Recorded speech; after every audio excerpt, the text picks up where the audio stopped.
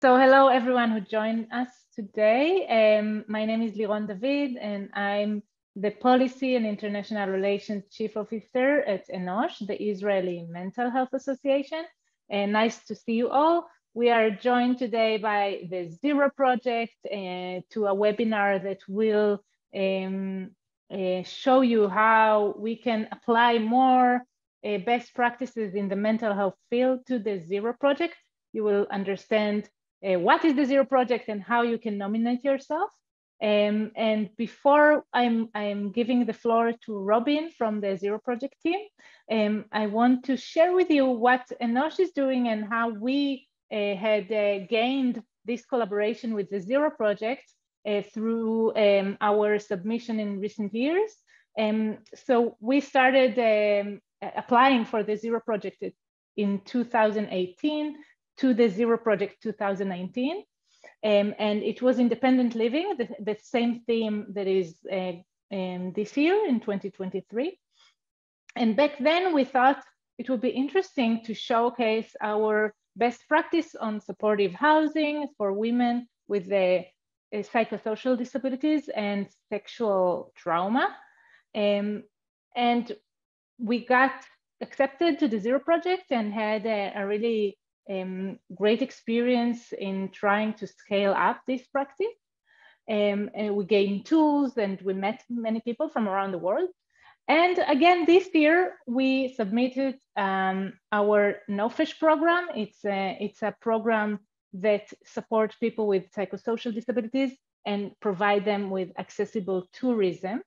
And this collaboration today is one of the results from the last Zero Project, because we are trying to see more and more supportive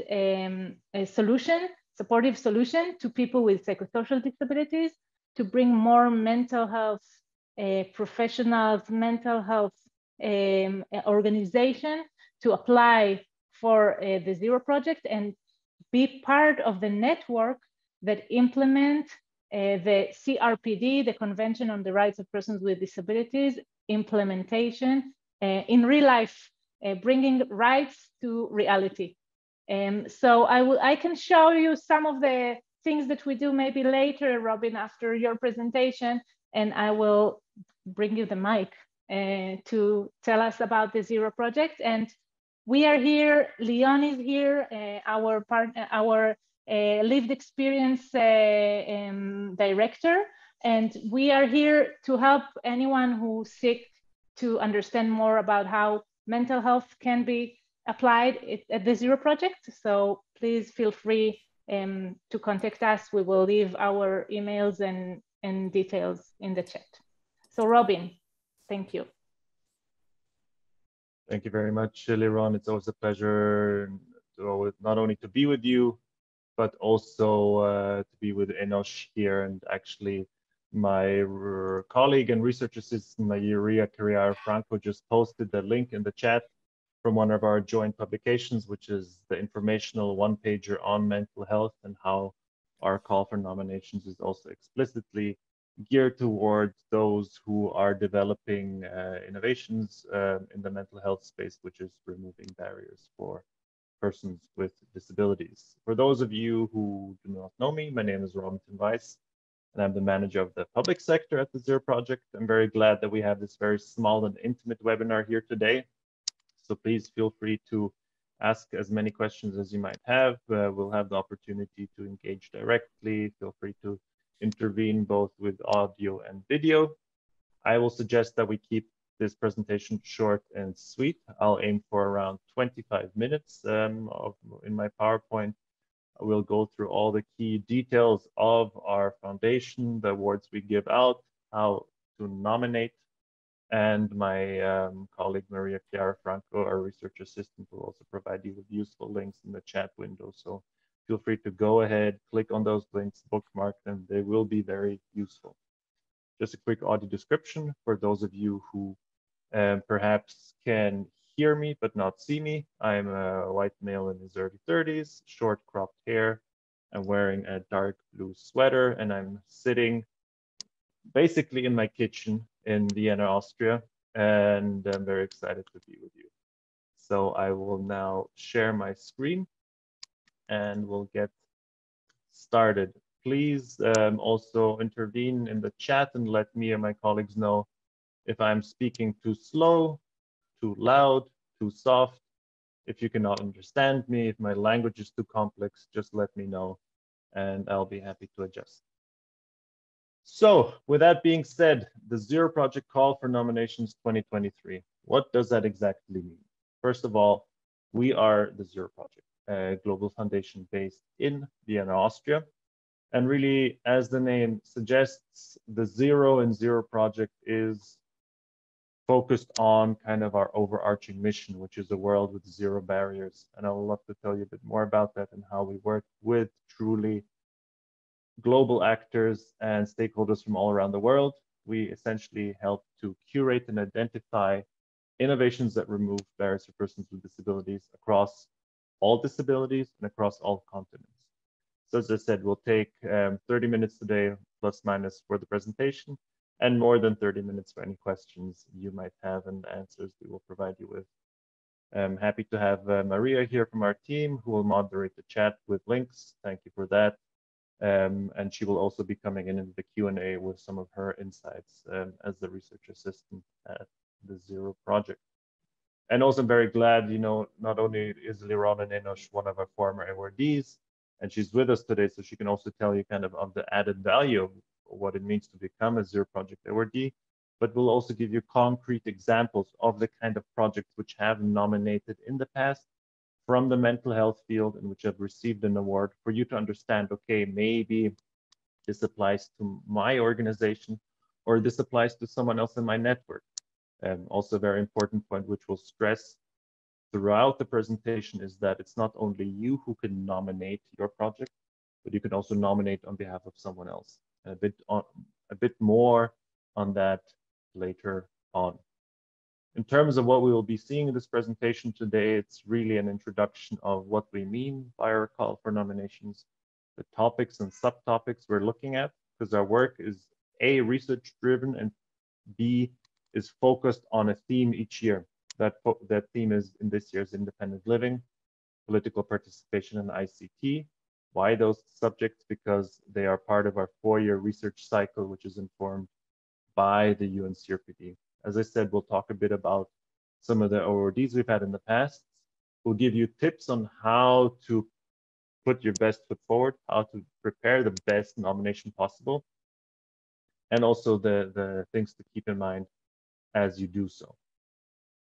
So as I mentioned, this year, our call for nominations, which are essentially the nominations you submit in order to get a Zero Project award, are focused on the topic you see here: independent living, political participation, and ICT. And we have an entire Zero Call 23, which is the abbreviation we use, website, which Maria Chiara Franco will post in the chat, where you can really follow all of the details we're giving you here. So you can, of course, write down, take screenshots, but be aware that all of this information I'm presenting, it's all on the website with clear definitions of what we mean by all of the information which you'll be seeing here today.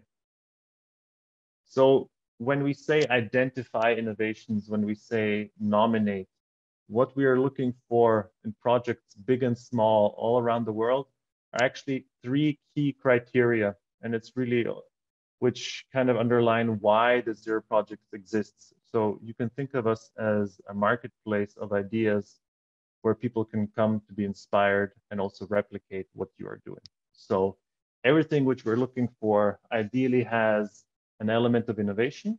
And innovation, we don't necessarily mean only technology innovation or innovation in a, let's say, Anglo-centric fashion, but innovation in a sociocultural context. What makes your project and how you approach it, or how it's structured, unique and different from other projects? And specifically within that, what is the impact? Were persons with disabilities involved in creating this project? Has this benefited persons with disabilities? Has it removed barriers for persons with disabilities?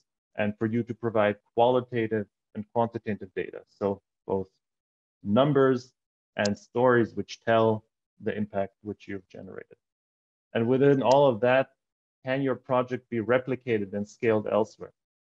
So if your project fulfills all those three criteria, that's already a really good sign.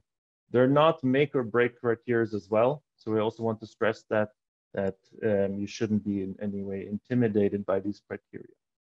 We have these criteria. The reason why we have these criteria, among others, is that we have a multi-stage evaluation process. So we want to understand what your project is about, and then to pass on all of that data to external peer review experts, which review that.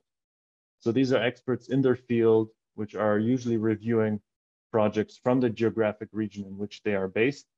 So they can truly give us insight into whether that project you submitted is innovative. Has it already been done before in Southeast Asia? Or has it already been done before in a country like Israel? What makes it different to other approaches? We don't have those answers. We're a team of 12 employees based in Vienna, Austria, but we work with 180 partners, with a network that spans over 180 countries and 10,000 members. So we really use our network to understand the nominations you provide us with. And overall, and this is where we've highlighted psychosocial disabilities.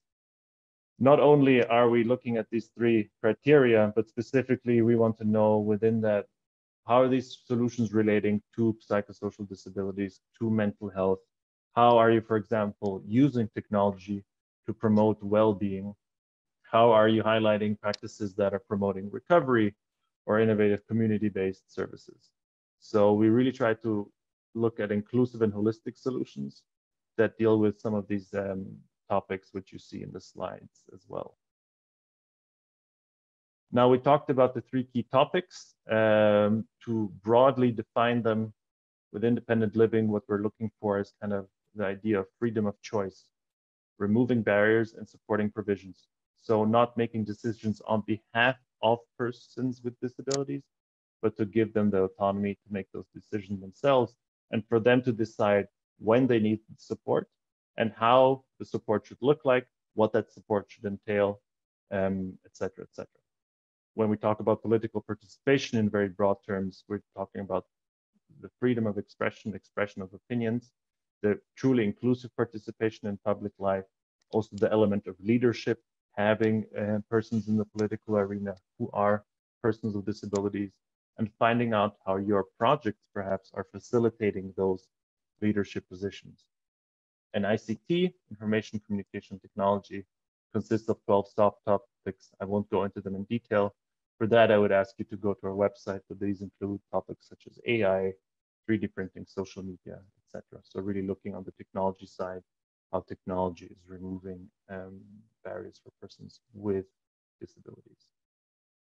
Again, all of these topics which I've listed here are on our website, and I won't go into detail here because for each of these topics, for example, from guardianship to decision making, we have very clear definitions of what we mean by that. So if you are unsure, okay, what, I have something which works within early childhood intervention, but maybe it's not applicable, or I have something which I consider assistive technology, but I've heard it's not assistive technology.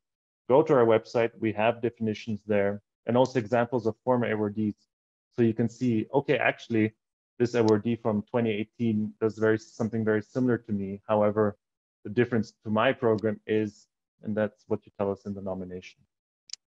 But I just wanted to make sure that we have this slide here with all the topics of independent living, as well as political participation. So we talked a bit about political leadership, participation in public life, but of course also voting policies and how to make elections accessible is something we're very much interested in, as well as access to justice, which is of course a topic which is well established in countries such as Israel, thanks to organizations such as Enosh, and kind of marrying attorneys with social workers and making the legal experience one that is accessible and inclusive, that everyone understands and is educated about his or her rights in the public sphere.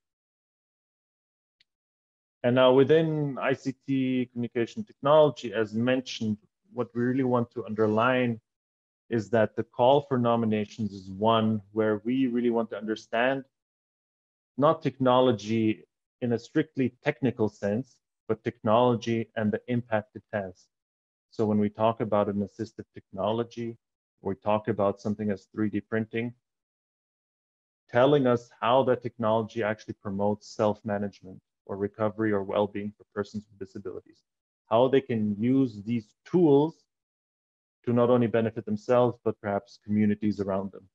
And it's really stressing these impactful and intersectional ways in which not only technology, but also economic empowerment, mental health, political participation, how all that comes together and really improves lives for people with psychosocial disabilities. So we can't stress enough that this really is a call for nominations that is open to the mental health community.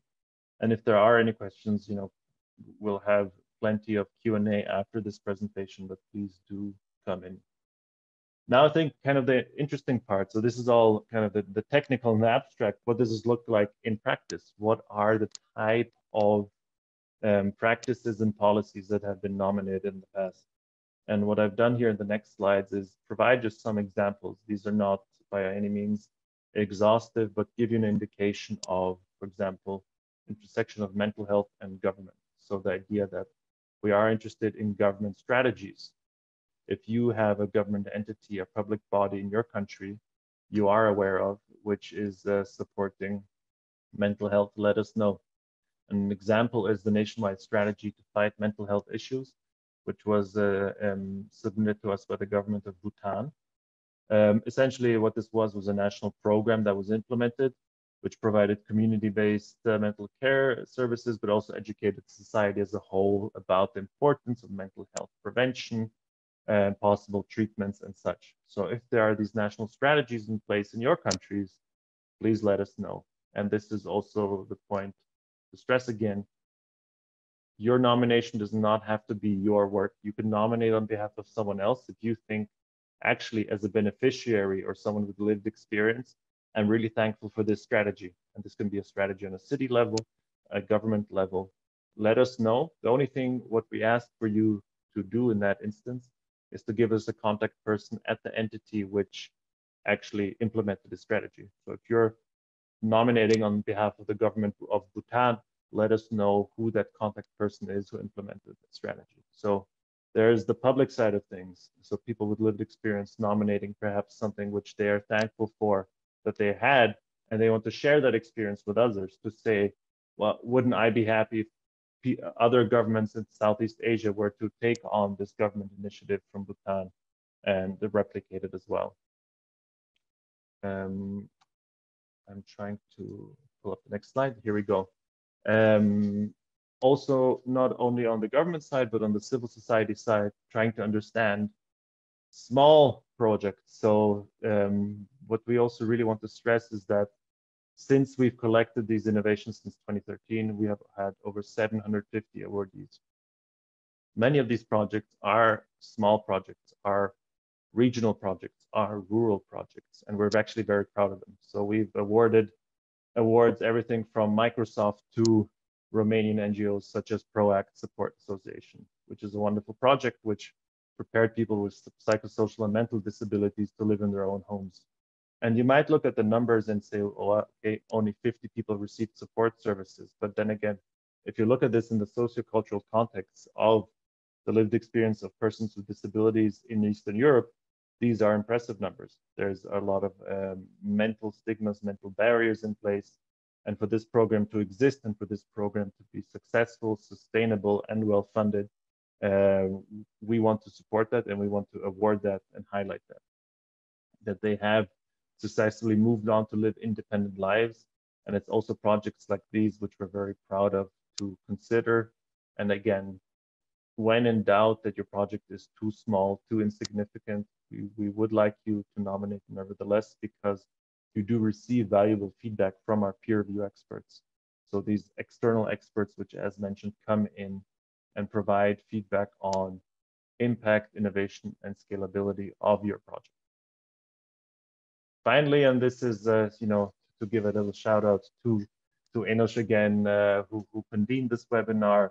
This, I think, is a fantastic example of a public-private partnership which received public funding the supported housing for women with psychosocial disabilities and sexual trauma in Israel, of course, spearheaded by Enosh, in which 3 or 4 women with post-traumatic stress disorders come together and share an apartment and start to really embark on a journey that provides them with the opportunity to live safe and autonomous lives. And I think this is also a picture perfect example of projects which we want to encourage. And Liron, I think you can talk a bit more about kind of your awardee journey and the added value you saw of nominating, because maybe in this webinar it seems abstract. Okay, why nominate for the Zero project? What do we get out of it? And I'll try to answer that in a bit later on in the presentation. Then the last point, also mental health and policy, kind of again overlaps with the government side of things, but to have innovative policies such as the Ombudsman in Skåne, Sweden, where a personal ombudsman assists individuals with psychosocial disabilities in taking control of their own life and situations. So this again is something which doesn't require a lot of funding. It's something which is innovative in how the Skåne approached this topic. And for us, this is also a great example that this is something which could easily be replicated elsewhere. And that's why we want to give a platform to it as well. So that's some of the former awardees. Now we get to the nuts and bolts. Okay, you're ready, you're excited. Robin did a good job. You want to nominate now. What are the next steps? One of the first steps is to access our nomination tool, the screenshot you see here. The reason why there's funny flags here is not because we decided to do flag bingo, but of course we understand that linguistic barriers also exist within disability inclusion. So what we want to stress and highlight is that you can nominate in English, German, Spanish, French, Russian, and Arabic. So all these forms exist. Maria Chiara will post a link to the nomination tool where you can get started. A fun homework I could give you right now is to create your account if you don't have one yet, because you can start your nomination and save it and return to it at any time. So take that first step. The first step is always the hardest one. Once you're inside the nomination tool, once you have your account, it comes easier from there. Specifically, we have various questions you'll have to answer. And this is where I would like to give some tips and to kind of go back to the slide with the 3 criteria: innovation, impact, and scalability, and to really encourage you to ask yourself with every question you answer, how you're answering it from the vantage point of impact, innovation, and scalability. So when we ask for you to please describe your practice as precisely as possible, what we're looking for is impact, innovation, and scalability, and how it's spelled out.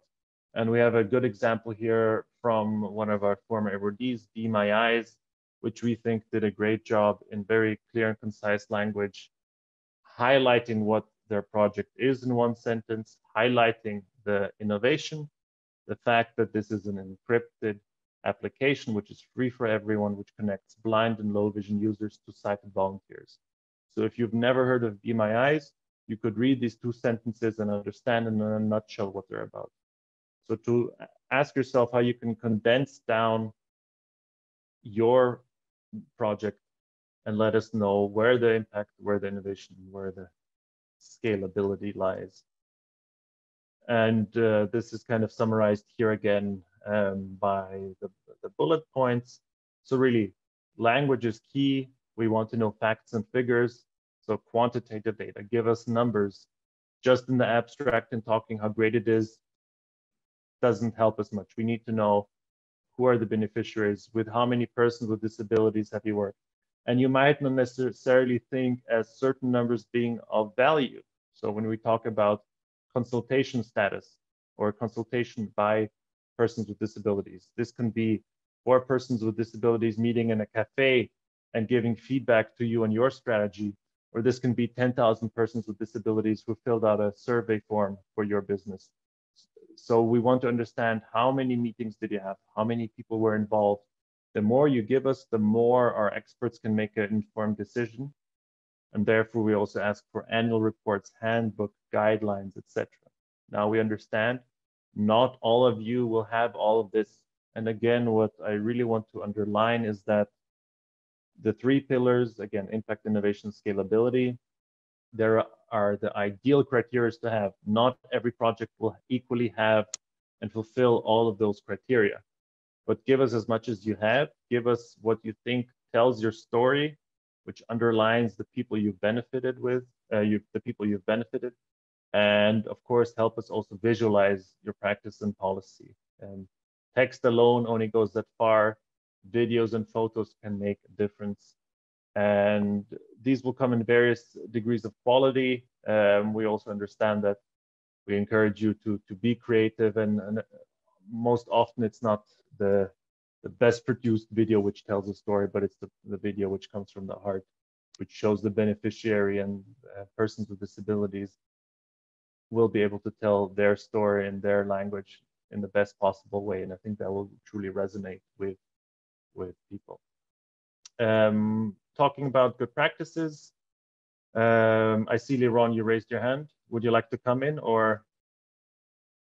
Maybe after you will finish. Fantastic. Again, the good practices kind of builds on what I just mentioned. Think about all the specific things you can provide us with, also press coverage, pitch decks, one-pagers, videos, pictures. And again, to take Be My Eyes and as an example, this was quite well prepared. So everything which is kind of an informational one-pager, which is also accessible, which kind of tells the story. You see a lot of figures here in terms of how many users they have, who their beneficiaries are, further links and information. So this is, again, only as an example, but something in this direction, you can provide us with information that speaks to numbers and is also visual. Your nomination will go far. Now, this is where you all start to get nervous. We have 18 days to go with our deadline. It gives you enough time, but not a lot of time. So I really encourage you to, again, go into the chat window to see what Maria posted, go on our nomination tool page and create that account. That is the first step. Once you have that account, you can fill out a question a day, save, go back to it and submit it. Or you take, and in our estimation, this will take 60 minutes to collect everything, put it in the questions, and off it goes. And a bit then on the journey, which happens after the nomination is submitted. So June 19th, that's Sunday. So that still gives you that one weekend for last minute changes is when the Zero call closes. The selection process takes place between May and August. And by selection process, we mean the two-stage, actually three-stage, multi-stage evaluation process, where external experts will come in, will review all the information you provide us with.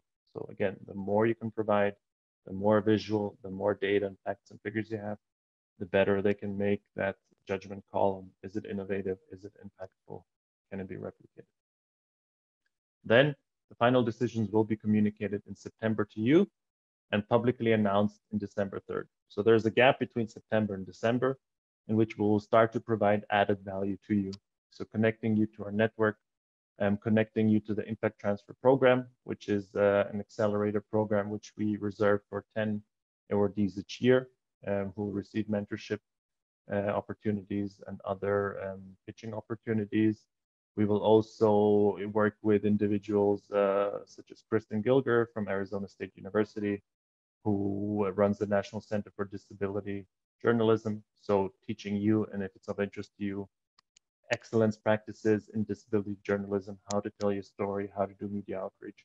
So there are a lot of added values we see in becoming an awardee, which then, to go back to the last slide, culminates in the big crescendo of our annual conference at the United Nations office at Vienna. Pre-pandemic, we had 800 participants from 83 countries. This year, even during a pandemic, we had 450 participants from 53 countries. So this really is a global conference. So when we say working across all disabilities and across all continents, we do not exaggerate. With, remaining humble, we are perhaps one of the most preeminent, practical-oriented disability inclusion conference in the world. We're very proud of that. That we're also, inclusive, looking for representation from the global South and really providing you with access to this worldwide Zero Project network. And as with any network, you get what you put in, or pardon, you put in what you get out. And I think Liron can talk a bit more about all the opportunities which arise through becoming a Zero Project awardee. But I'll leave it at that. The URL is here again. Maria Chiara posted it as well. I will stop sharing my screen so we can all see each other better for the Q&A. And I think, Liron, you raised your hand, and as the convener of this webinar, you get first dibs. Thank you, Robin, and thank you for, it's always a pleasure to hear you explain about stuff in the world. So that was interesting. I think one of the things that maybe are limiting the mental health community to apply is the language barrier. And I'm not speaking about French, English, or Russian, but the way of thinking, the way of how systems work. And many times myself, that I was applying for the Zero Project for a few times, it's a matter of how you translate what you do that supports people independence to the human rights and disability rights framework or language.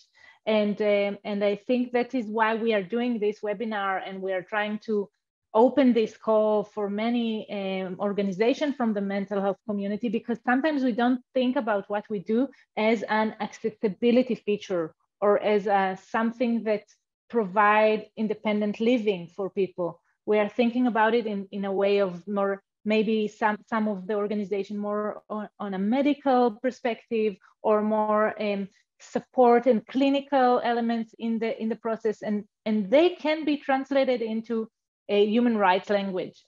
So I'm saying, if you have any questions or trying to figure out whether your practices are fit to this Zero Project, contact the Zero Project team, contact us. We can help you understand if you can, and we encourage you to do that, because a lot of innovation is out there in the mental health field. It's just that doesn't connect it to the disability community sometimes. So that's one thing that I wanted to say. The other thing is why to submit, and we were also participating in the impact transfer program with the project on the supportive housing, and it gave us a new language to see how we can make a bigger change with what we have. The small things that we have in Israel can maybe replicated around the world, and also to gain tool to understand within our organization how we do things, how we measure success, how we measure the impact. Do we know how to really translate what we do to the disability community? That's something that you need sometimes to meet the people from the larger community. You need to have some supports from the Zero Project team and all the people that you bring in the Zero to help organization meet each other and understand. And what is really nice, that you really celebrate disability in the Zero Project conference in February. So it's something that when we do our day-to-day work, we forget that there are partners out there. And when you see them physically and talk to them and try to understand how we can connect and collaborate, I think it gives a lot of opportunities to the organizations participating. I can tell that we really expanded our international relations thanks to the Zero Project platform, the connections that were created, the partners we met, my friends. I have new friends from the Zero Project. So this is something really interesting. And the last thing, the third thing that I want to say is that the involvement of people with disabilities in the conference, and that they can apply and they can be peer reviewers. This is something that really encourage participation, encourage empowerment, and we need to also see that as a gift in this process. Thank you, Liron. And to take your point, I just posted my email there. This is not for us a quiz to see what you're doing right or what you're doing wrong. For us, it really is a journey. So we really want to understand the whole picture of what you're doing. Also talking about language and how you might define what you're doing. It's a continuous evaluation, and if you click at some of our former awardees in the fact sheet, you will see online. It is kind of a uniform language which we have at the Zero Project, but it's a language which we create together with our awardees. So we try to, of course, be cognizant of the fact we are a global foundation. We work across, as I said, all disabilities, and that terms might differ, and we really try to find a common ground which works for most. And we don't want to exclude people from that, but at the same time, we understand that certain terms might not resonate with the mental health community, which is one of the reasons why we decided together with Enosh to host this webinar, to kind of really underline that this is open to the mental health community.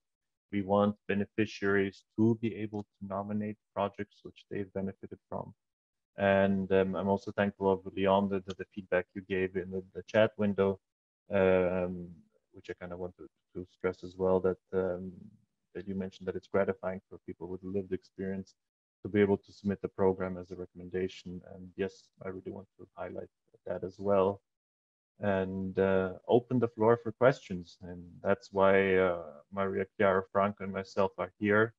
Please let us know if everything which we presented is clear. If you have any additional questions about maybe the nomination process, what happens once you are an awardee, or maybe what happens the year after you are an awardee. You know, is this only something which you do once and then never again, or you know, how does the relationship with the Zero Project continue for years to come?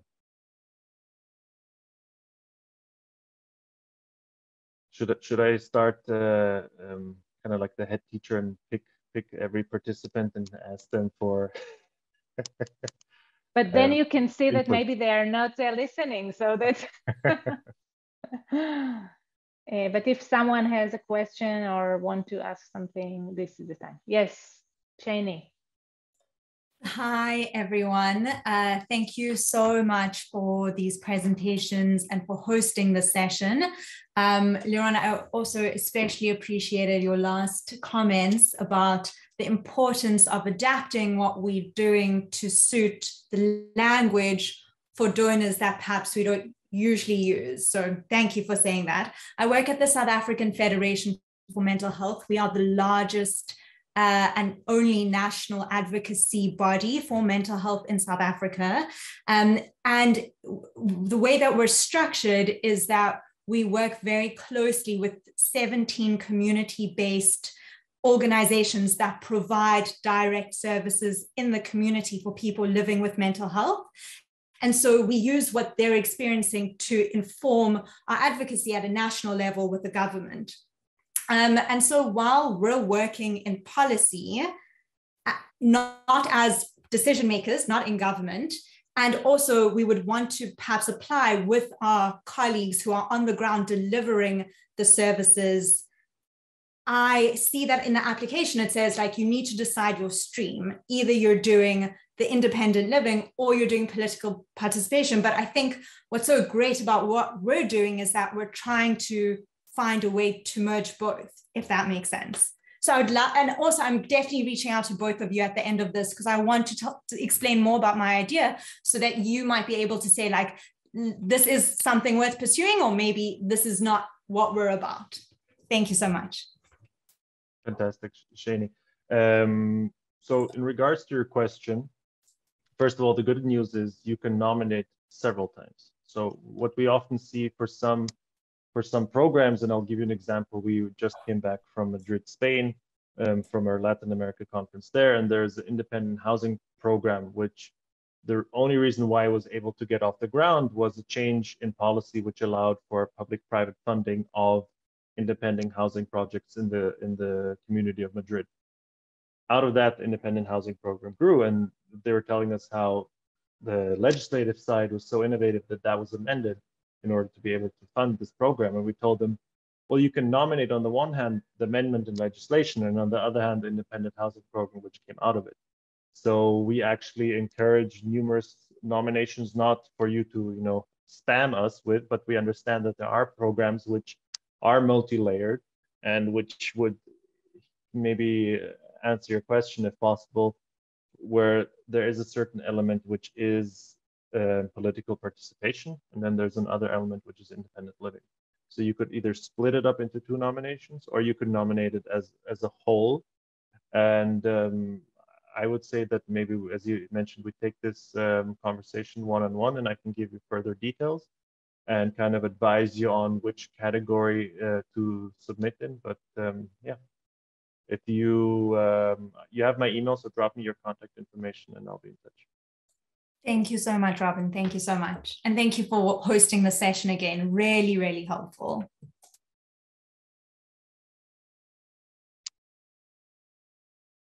Is there anyone else in the call who is considering a nomination and might have a question or would know someone who might want to nominate? Yes. Hello. Good morning, everyone. Hello. Well, good morning for me. Good afternoon for everyone. Yes, we have. I'm taking a couple of nominations, especially on living an independent life.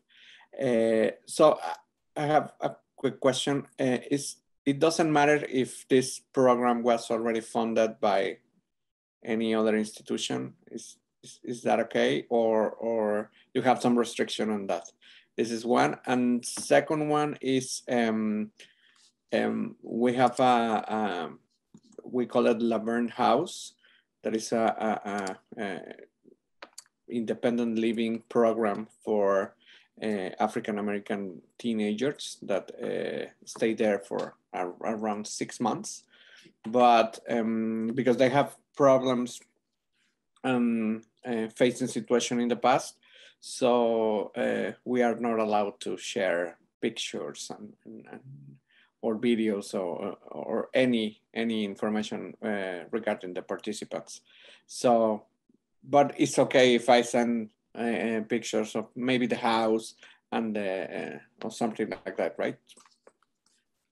Absolutely. So Raul, I'll start with the second question in terms of, if I understood your question correctly, privacy issues and not being able to show participants. We absolutely understand that. Our intention is not to identify any of the beneficiaries, but you can either, if you want to anonymize them, or if you just want to, by anonymize, maybe not show their direct faces if there's an issue with that, or just show pictures of the facilities. So I think that's completely sufficient for us. It's what we just want to make sure is that if it's a strong nomination, it would be a pity if it missed just a visual component, because it then really tells the story, I think, the whole story. But that is not an issue whatsoever. And on your first question regarding funding, that is also not a problem. So actually, a lot of our awardees have various funding schemes. For example, we have projects in Cambodia which receive USAID funding, and that is part also of the nomination, to be transparent about your funding structure, because that in many ways answers the replication and the scalability aspect. Because if your project is fantastic and has helped, I don't know, 10,000 people, but the only reason why you were able to do it was because you got a $20 million grant, that is good to know for someone who might see this in Guatemala and say, oh, wow, I would love to replicate this.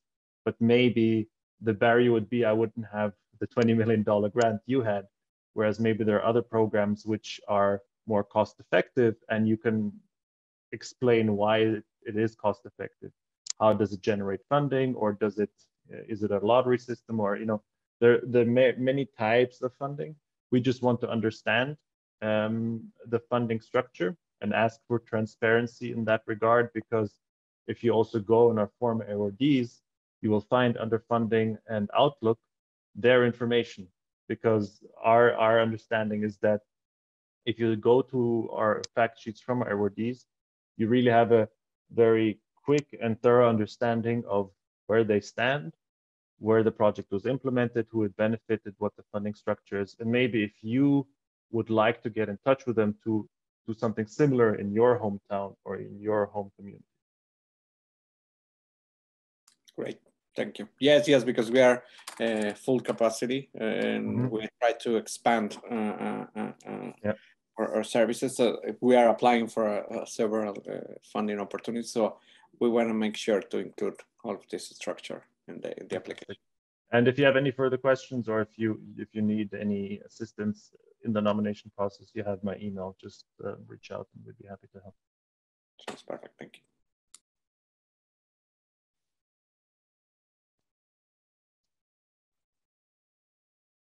I see there's any hands. Shani, you are raising your hand again, or it's yes, just okay. If no one else has any questions, if that's okay. Super. So I just wanted to check about the demonstration of impact. What I'm thinking of and why we would want to apply for something like this is that, as I said, we're a national organization. Some community-based organizations that do independent living do it really well in the country, and others need to get up to scratch and to that same level. And what we would want is to scale up the organizations which are doing it really well, where they would bring other parts of the country along with them. So we don't have impact across the country. Like, that's why we're applying for this opportunity, perhaps, is to see how we could scale up. And so I guess my question is around, how developed would this project need to be? If our project of what we're saying is like, it's happened over here, the project would be to scale it up elsewhere. I don't know, I think I will try to answer, yes. Robin, and you will accurate me later. But I think you need to see how the small scale program is impacting the people. And after you show the small impact, you can say, this can be scaled up in many ways. But I think the impact is on the practice. It can be a small practice. It can be very large practice. There is a variety at the Zero Project. Okay, super. Thank you. Yeah, thank you. I mean, I think Liron gave you 98.5% of the answer I was going to give you in that. Really, because he mentioned there are elements which are doing well, and we want to understand why are they doing well. Is it because you have a particularly interesting participatory model, which is maybe hybrid, which allows people and also in rural communities to be part of the decision-making process.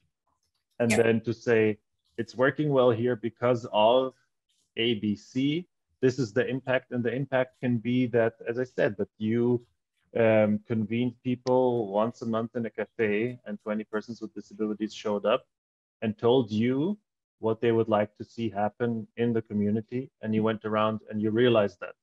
That is already an impact. It's 20 people you got out of their houses, involved in a process they would otherwise not be involved in, asking about their interest, giving them participation, giving them agency.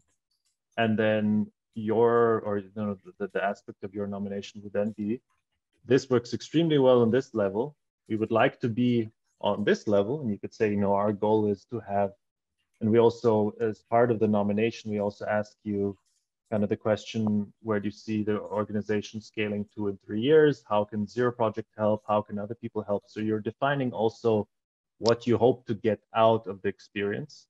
And that's then also information which we take, for example, into mind when we create our annual conference to say, okay, could we maybe convene a roundtable where we bring in Shani and we bring in others who are working on similar matters, and then that's where the serendipity happens and you see, okay, this is how the Netherlands did it. We could actually use, I don't know, their software platform because it's accessible and it allows everyone to join in even with a cell phone, and wouldn't be that very great if we could implement it in South Africa, and vice versa. Maybe they will take something from your project to enrich what they're doing. That's kind of then what happens at the conference, among others. Maria, do you have anything to add? Any insights?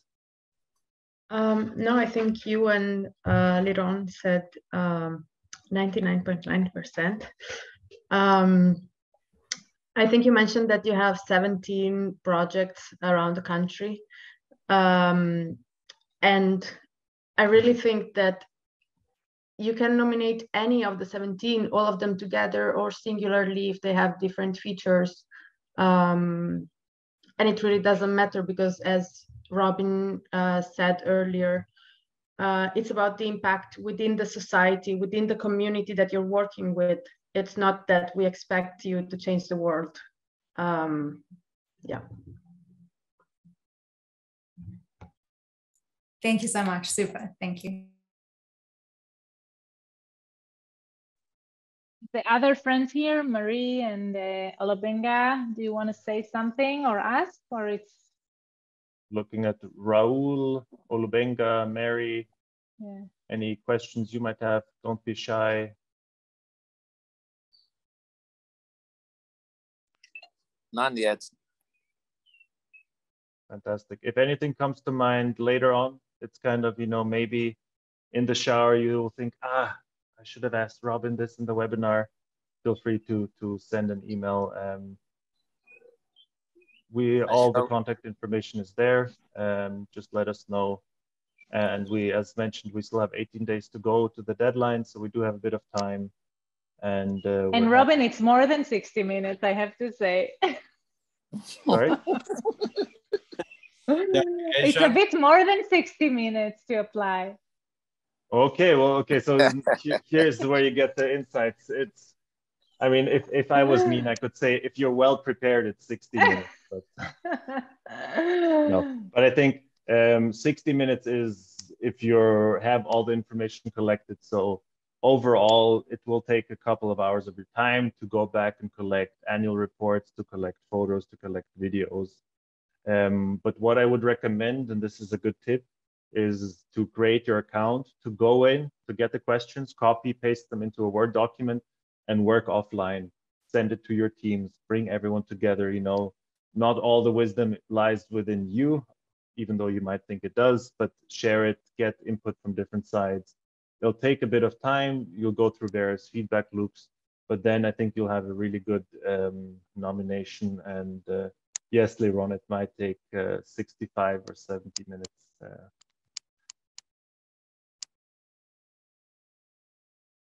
Maria, go ahead. Yeah, I just wanted to add that if you're not part of the Zero Project Network yet, you can sign up to receive updates on our contact form. And we will also update you on the deadline when it's coming closer or if something might change. And you will receive all the updates that we give to our network. And I posted it in the chat. And we will not spam you. You will get emails every week or so, every second week. So we're very measured with our emails. But I would say, Liron, unless there are any other questions, we'll close this out. Keep it within the hour, as we promised. I think short and sweet. Yes. I'm very glad that Raul and Shani gave us some great questions to work with. Please, Shani, please, Raul, do get in touch with us. You have our email addresses. The same applies to everyone else in the call. As you think about it, digest the webinar, take it with you. We really hope to have you be part of our family. We always say it's the family you choose or you get to choose. So it's a community. It's a community. Yep. Yeah. So we did not pay Liron to show up here. She's convinced of it. So we're very glad to have. I'm organizing it. Fantastic partners with Enosh, and hopefully the takeaway is that for all of you, that you also can share with your networks that the Zero Project call for nominations is open to the mental health community, is open to people with lived experiences, people with psychosocial disabilities. And thank you for your time. Thank you, Liron, to you personally and also to your team for putting all of this together. We're very glad and honored as always. And, thank you, Robin and Maria, for being with us and explaining everything so deeply. Everyone have a nice evening to Nigeria, to South Africa, and all the other wonderful places you've joined us from. And take care. Thank you so much for this. Thank you. Bye. Thank you. Thanks. Bye-bye.